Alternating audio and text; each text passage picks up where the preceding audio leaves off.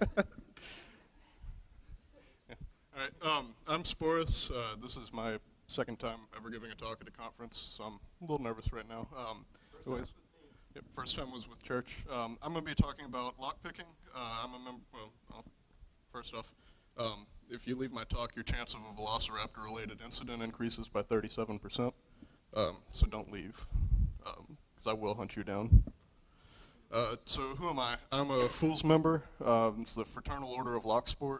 It's based out of Bloomington, and I'm a criminal justice student at the University of Mississippi, and I'm an amateur strongman competitor, and I'm very nervous right now. And I have no idea what's in my slides because my original slides had disappeared, don't know what happened, and I remade them very quickly this morning. So Fools, we're a lockpicking club. It's mostly in the Bloomington area. I'm, as I said, in Mississippi. We run villages at several different conferences. Our main village is at DerbyCon each year. So if anybody ever made it out to DerbyCon, you probably saw us there. We run several competitions at the villages. We do a lot of research into high security locks and new techniques, and we pretty much just have a lot of fun, and that's it. So locksport. Wikipedia has a pretty good page on locksport. It's a little out of date. According to them, locksport refers to the sport or recreation of studying and learning to defeat locking systems. Essentially, it's a term that was created so that we could differentiate what we do from locksmiths, because we're not doing this for profit. We're not doing this, to get you into your house when you got locked out. We're doing this because a lock's like a puzzle. We want to learn how to open it. We want to learn how to defeat, what wasn't supposed to be defeated. In the picture there, it's the Rumble Challenge from when we did it at the Level 1 hackerspace in Louisville during DerbyCon. It's one of our main competitions we do. There's 6 stations, and each one has a common deadbolt lock on it. And as you're going, there's a motor on the back that'll randomly cause everything to rumble, and when people start getting drunk towards the end of the competition, it starts to freak them out and messes you up. But every time somebody picks a lock, a shot's dispensed, and so, depending on how you look at it, by the end of the game, either everybody won or everybody lost. So, legal issues with lockpicking. First off, I'm not a lawyer. I'm not going to pretend to be, and I don't play one on TV. In most states, lockpicking is perfectly legal. You can see that by the green states on the map. I got this map from Tool US's website. They had some lawyers look into each state and determine how things were. So the green states, it's perfectly legal. There's statutes saying that you're allowed to possess lockpick equipment without any problem. The bluish-green colored states, in those, it's legal because they didn't say anything about it being illegal. And then you get the yellow states where if you possess lockpicks, possession is actually evidence that you have intent to commit a crime. So as you can see, the state I'm from, Mississippi, by possessing lockpicks, they can say that I have intent to commit crimes. You can get around that in most of the states by being a locksmith or showing that your job requires you to use the tools in some way. So, some of the states look bluish-green. Is that a distinction? Right. The bluish-green ones are the ones where their laws don't say anything about whether lockpicking is legal or not, so it's assumed legal. And then you have Tennessee. Tennessee has a completely different thing where they had laws set up because there's a very strong locksmiths union here in Tennessee, and their laws were set to protect against people coming and just drilling out your locks, knowing nothing about locksmithing, and essentially scamming you. But the laws were created overly broad and essentially made it where it's very, very controlled here in Tennessee. There's a couple exceptions to it if you're not a locksmith, where if you're a distributor or security researcher, property owner, things like that, you can get around it. So rules: don't pick anything that's not yours unless you have explicit permission to. That's a given. Don't pick anything that's in use because you have the potential of things getting destroyed, even if you don't use a broad axe. And don't do anything illegal. It takes a lot of the fun out of it, but I have to say these things. So how a lock works. This slide's going to take forever to start up because my computer's going slow. You have 2 sets of pins in each pin chamber. Your lower pins are your key pins, and your higher pins are called the driver pins. When you put the key in, it lifts the pins to the correct position so that between the plug and the housing, there's nothing keeping it from rotating. And you can see here that the key lines them up perfectly. And so when you're picking, you're essentially trying to emulate the key, and you'll be maintaining tension on the plug the whole time. So what makes picking possible is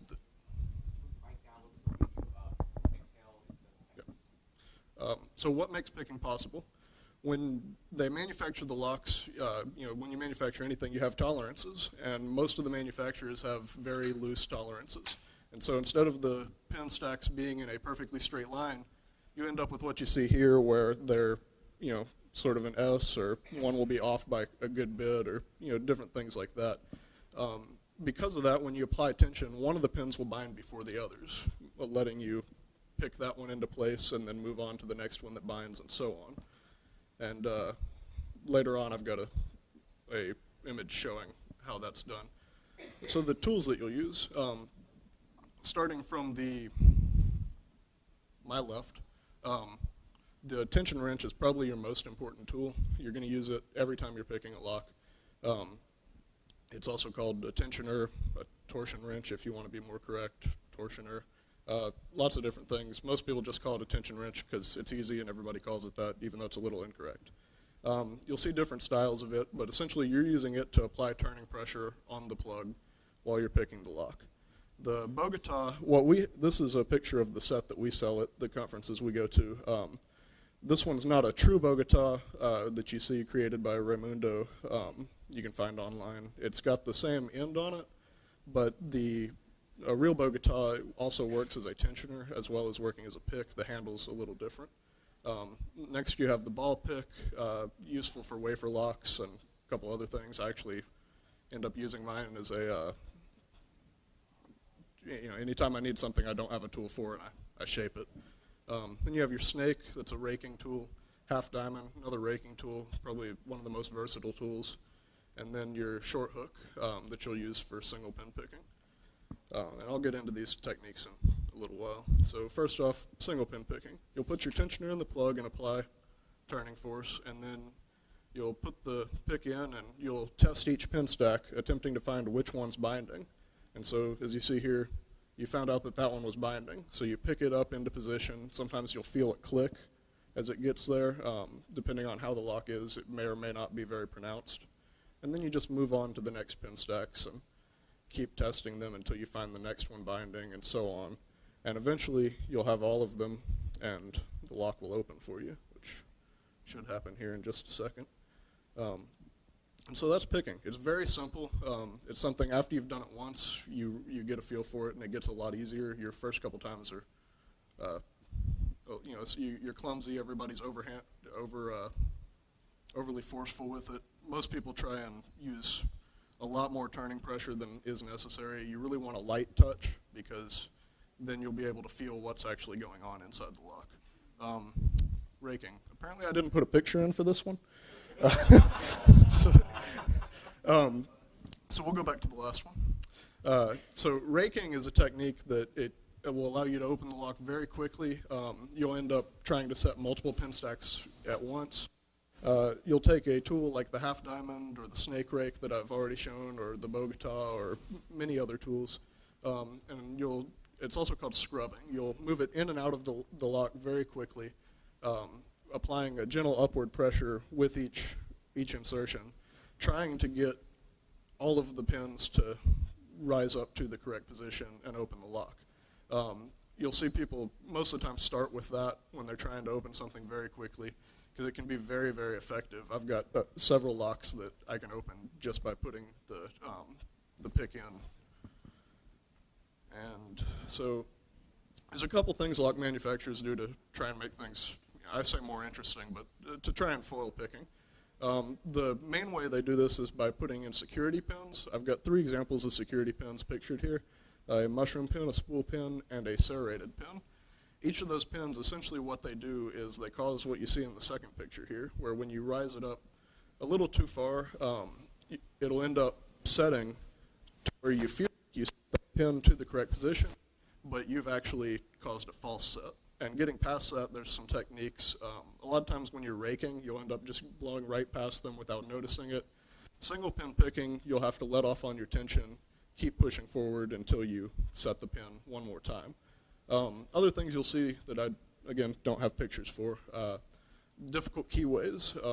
If you look at the front of any of your locks, you'll see that there's different designs for what can fit into the lock. They can make those in a way that it's very hard to put any tools the correct key in and makes it pick. Other things you'll see are an angled pin stack, where when you put the key in, instead of the pins being straight up to the top, they get pushed over to the side, which makes it, again, harder to pick because you don't have that just straight upward motion that you can do. And then there's also things that can be done with adding multiple things that need to be picked, whereas Medico is probably a prime example of that. In addition to lifting the pins into the correct position, you also have to turn them to the right position, and that sets a sidebar that will allow you to open the lock. And you also run into different kinds of locks. You have disc detainers, wafer locks, all sorts of different things, and they all have to be picked a little differently. And it's really interesting when you start looking into the different ways that manufacturers try and make it more difficult. But your most common that you'll run into are security pins. You'll even see them in cheap Chinese knockoffs and you know, some of your master locks, things like that. Sometimes they make it very difficult, other times they don't. The best way that they can make the lock harder to pick is to have tighter tolerances. Other techniques for lock bypass, there's bumping. Who here is familiar with bumping? All right. Pretty good group of you. So bumping, what you'll do is you'll cut a key to the lowest pin position. If you look at your keys and from the diagrams earlier where we showed what was going on in the lock, you notice that there's different heights that each cut's set to. There's a set height that all the manufacturers use so that everybody can copy a key and make things to code. When you make a bump key, you'll cut it to the lowest position, and sometimes you'll cut it just a little bit lower than that. And what you'll do is you'll put the key way into the lock, pull it out 1 pin stack's depth, and apply a little bit of pressure on it, and tap it with a bump hammer or a screwdriver or something like that. And what will happen is you'll hit all of the pin stacks at once, and the inertia from that will travel through the key pins into the driver pins and cause them all to fly upward and hopefully catch at the shear line at the same time, and the lock will open. When the first time you see it, it's kind of a mind-blowing thing, just how easy it is to open that lock. Other things you can do are impressioning. You take a blank key, put it into the lock, apply a lot of pressure, turning it and lifting it up and down. And then when you pull it out, there will be marks where each of the pin stacks were. You'll file those down 1 depth, do it again, and keep doing it until you end up with a copy of the key. And I'm getting a text message. Put that on silent. And so that's a really effective way. There's competitions for that at several different conferences. You'll see people that can copy a key by impressioning it, filing it down in under 30 seconds, which is really impressive to see. Shimming's an attack that you'll see a lot of times on padlocks. It's very effective on the cheap master combination locks. You'll take a small piece of metal, insert it between the shackle and the body of the lock, and it'll make it so that there's nothing there keeping the lock closed. It'll pop right open. Works on handcuffs, padlocks, all sorts of different things like that. Then you also see key attacks. I saw one of these 2 weekends ago that really blew my mind. It was a lock from a manufacturer called Lips. They got bought out, and their manufacturing process was moved to another country. During that time, they had some problems where things were, their tolerances got messed up, things were made to incorrect sizings. And so one thing you can do with this lock, you can put a blank key into it and apply tension. And while you're applying tension, you pull the key out. As soon as the key comes completely out, you let off the tension just a little bit, and that causes all of the key pins to fall back down into the plug. The lock opens right up. And what caused that to happen was only a 0.2 millimeter difference in the sizing of the pins to the holes that they were in. They remanufactured the pins to the 0.2 millimeters larger so that they actually fit into the holes, and that attack doesn't work anymore. and that's one that actually works a lot better on things that have tighter tolerances because you won't end up with one pin stack binding way before all the others. There's different key attacks like that you can do. There's other bypass methods. American Lock had a bypass method for a while that's now been fixed where you could put a tool in reaching back behind all of the pins and actually operate the cam at the back of the lock and just open it up, completely bypassing the pins. And that happens quite a bit as well. And when things like that happen, you can use a screwdriver. A lot of the wafer locks that you run into in desk drawers, there's a wafer in the very back of it that's a retainer. If you push that one up out of place, the entire thing pops out, and then you can use a screwdriver, turn it, open it up. A lot of different fun techniques you can use for all sorts of different kinds of locks. Somewhere you can get more information. Our website, bloomingtonfools.org, we don't really have much up there. It's mostly just where we announce when we do meetings. A lot of the images that I got from this were from Deviant Ollam. He's one of the leaders of Tool US, and there's a link to his website. It's a real nice thing that he does, putting all his stuff online, makes it easier for all of us to give presentations like this. Lockpicking101.com is probably one of the biggest lockpicking forums on the internet. All sorts of information there. For higher security stuff, you have to be there for a while, establish yourself, and get permission to view those topics. But for all your basic needs, it's a great resource. And then Tool US's website, where I got the information about the laws and the MIT Guide to Lockpicking, which came out in 1991, and it's still relevant today, which is kind of a testament to how lock technology really hasn't changed much. One picture that I meant to include and forgot about was a picture of the lockpicks that were used in the Watergate scandal when they broke into the hotel room. Those lockpicks look exactly like the set that I showed you earlier that we saw at conferences. The locks just really haven't changed much since the pin tumbler lock was invented in the early 1900s. So, let's see. I've gone way ahead of time. But any questions, Bob? Why don't they fix locks? So why don't they fix locks? You probably mean like tolerances, things like that. Right, So, or just a different mechanism than right. tumbler. Well, you see different mechanisms a lot. They're increasingly common. The thing is that they're really cheap to make, and you really don't see picking used by criminals. It's very, very rare when it happens. It's not cost effective for them to move to something else. And it's, biometrics are becoming more popular. I don't really have any numbers on it. I haven't really looked into that. I've only gotten into lockpicking in the past few years, and so I haven't looked into biometric bypass and things like that. I do pin tumblers, disk detainers, wafers, things like that. Just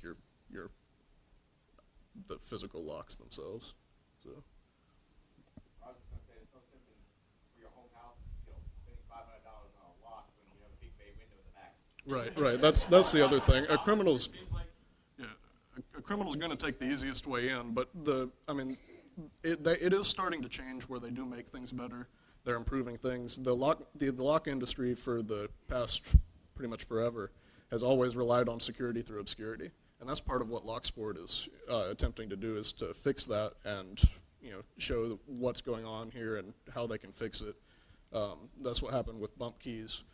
Locksmiths had known about bump keys forever, and it was only within the past 15, 20 years or so that the general public found out about it. Around 2005, there were a bunch of headlines about it, making it sound like it was this brand new attack. The locksmiths knew about it, they just kept other people from learning about it. And so locksport's attempting to make these things more known so that they will end up getting fixed. But again, you're gonna end up with people cutting your padlocks, breaking windows, kicking the door in, things like that. More often than they're gonna go for these other methods. Have you seen the master lock that has like the directional pad on it? I have. Have you seen any attacks on that? So the master lock in question, it's one where the combination is done by moving there's a knob on the front, you'll move it up, down, left, or right, and you'll do a certain combination with that. The only attack that I've seen on it, because it's actually a very well-made lock for the price. There's a decoding attack on it. Once you've got it down, it's pretty fast. There's a lot of math that was involved in figuring out what would be done there. And I can't explain it too well because I just heard about it last week actually, so that was good timing on this question. Yeah, there's a decoding attack, and once you get it down, it can actually be decoded in about 20 minutes without fail. So, but yeah, well, it's one of those things where that attack hasn't been publicly announced yet. I just was talking with some people the other day and heard about it, and they explained it. It's one of those that we're working with them on it. So, I think there was a question in the back. Yeah, I was wondering about the impact over TSA locks that a lot of the new locks have put out. Okay. Yeah, the TSA locks now, so we've all encountered the TSA at some point or another since 2001. They require you now when you lock your luggage to have a lock that is accessible by the TSA. Even your combination of locks, you'll notice that there's a keyhole on the bottom of it. They'll have a key ring of 15, 20 keys that will let them open any of the TSA approved locks. The funny thing is that a lot of times they won't even bother with that though, and they'll go ahead and cut off your TSA approved locks. I can't pick up a dam, and every TSA lock I've tried so far, which maybe it's only getting around to 2 or 3, I've been able to rake it in like seconds. Right, yeah. All the TSA locks are made very cheaply.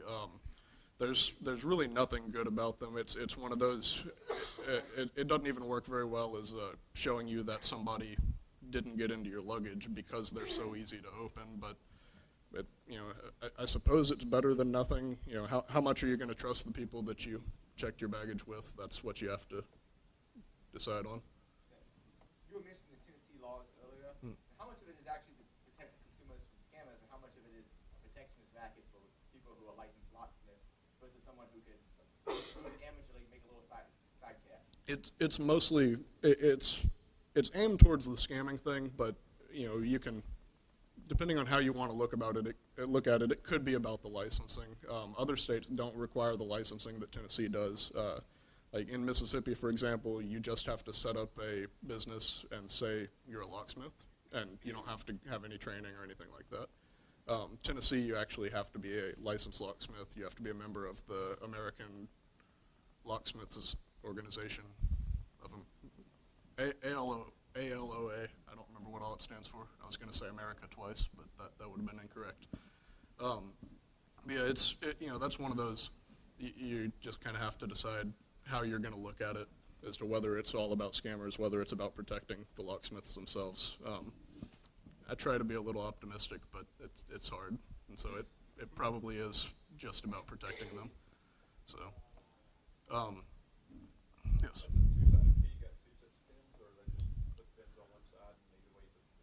So a two-sided key, you're probably thinking of like for a car, an automobile. Most of the time, that's actually not a pin tumbler lock. That's a wafer lock. It operates on the same principles, but instead of having the pins, you'll have oblong wafers in there that have to be put into the correct position. And if you notice, the sides are the same most of the time, so it doesn't matter how you put it in. And all you're doing is lifting wafers on either side of the lock into position. Most of the time with automobiles nowadays, you'll either have a transponder in it that makes it so that you can't open it unless the key has the transponder, or they'll have sidebars and other things that make it a little bit more complex to open. But you'll find basic wafer locks that are still double-sided that can easily be raked open with a ball pick or something like that. You can rake both sides, or is it just only on one side? It depends on your tool. Some tools like a ball pick are real good for raking both sides. Other tools, if you're using like a half diamond, you'll have to rake one side and then rake the other. It really just varies with your tools. The most important tools you're going to get are tensioners. Like if you look at my set that I don't have down here with me right now, I have just the basic tools that were shown there, and then I have about 30 more tensioners. Because you'll find as you get into it more that having a tensioner that fits that lock perfectly makes things a lot more easy than having more diamonds, more hooks, things like that. And especially with those double-sided locks, they make tensioners that will be out of the way so that you can rake both sides very easily. So.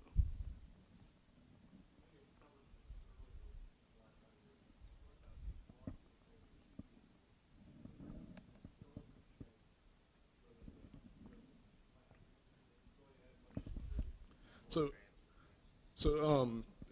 talking about like tubular keys, see them a lot, or used to see them a lot on vending machines, and cash boxes, things like that. It's essentially the same mechanism as a pin tumbler. You still have pin stacks; they're just arranged in that circular motion. If you look at the key, there's cuts to different depths around it. It's harder to pick because it's harder to get tension on it.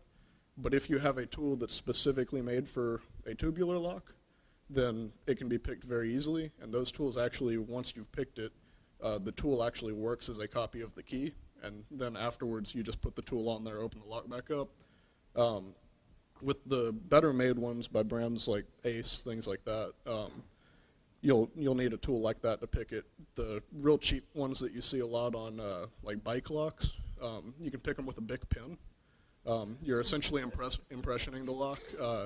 You can pick them with, if you roll up a sticker that's the diameter of the tube, you can pick it with that. I actually did that a couple weeks ago for the first time, and it was another one of those, like, wow, that was really easy. But yeah, they really don't provide much more security. So, but they'll do the same thing with them where they'll have spool pins that try and make things more difficult. So a lot of times with those, you'll have the different zigzags cut into the sides of them, things like that. What it's doing is it's moving stacks where instead of lifting them with the top of the key, there will be a piece that sticks out into the side, and so it'll slide through that, and it has to align in the right way so that it'll drop a sidebar into place and open it.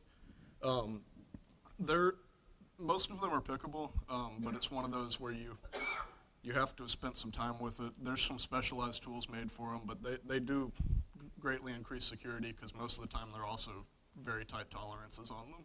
So you've never really done this a lot. What are the simplest locks to start with? that's a good question. Just going and getting cheap master locks, the basic master lock, the silver with the blue band around the bottom or the brass colored with the blue band, those are really good ones to start with. Typically have 4 pins, typically won't have any security pins. And they'll vary from, I've got some that you can just put the pick in and it'll open up. And then I've got others where you'll have to single pin pick them and it'll take a little while. It's kind of luck of the draw with those. They're a great start. And then moving on to different master locks and then starting with deadbolts, things like that. I just want to say 2 things. One is that I've got a friend who runs a site called Ace Hardware, and they sell 1 pin, 2 pin, 3 pin, 4 pin locks, Right. clear locks. So he's actually got one now, but there is the actual casing. You should check to see it. Yeah, the practice locks like that are a good thing. When we do our villages, we have sequentially pinned locks like that where you can just do 1 pin and then you'll add 1 more pin each time, so that way when you're learning single pin picking, you can get the feel for that one, open it up, and move on. It's a great way to learn it. And then those where you can see the pin stacks, see what's going on are good as well. The problem with those is that you can start getting reliant on your vision for when it's in the right position. And so I like to tell people to stick with a lock where you can't actually see what's going on, because then you'll actually get a good feel for it. And it's a little different when you start getting into high security things like medicos and stuff like that, because when you start having multiple things that you have to do before it's picked open, it's good to have that visual aid to start with so you fully understand what's going on. And that's where those come into play, is if you don't fully understand the lock, it's a good tool. If you understand what's going on, it's better to just go ahead and get a feel for it with a lock that you can't see what's in there. But the sequentially pinned ones are a great tool for learning single pin picking. So, any other questions or anything? Comments? What is your goal for how many seconds it takes you to unlock something? I don't have any set goals like that. A lot of times, I tried timing myself on some locks, and there really just didn't seem to be any point for it. For me, the goal is just getting it in, especially when I get to higher security locks. It's one of those, especially if I don't know what's going on in it, can I figure out what's going on? Or can I learn a lock so that I can open it a little bit quicker the next time? But I don't ever set any set goals like that. There's competitions where time really does come into play, where it could be a little different, but I don't typically compete. I just do it for fun. So. What do you mean by high security lock? Things like the Medico, where you have to turn the pins at the same time as lifting them, and then you get into disc detainers, where you have to actually, instead of lifting pins, you turn discs to certain angles so that a sidebar can drop in and allow it to spin, and things like that. So.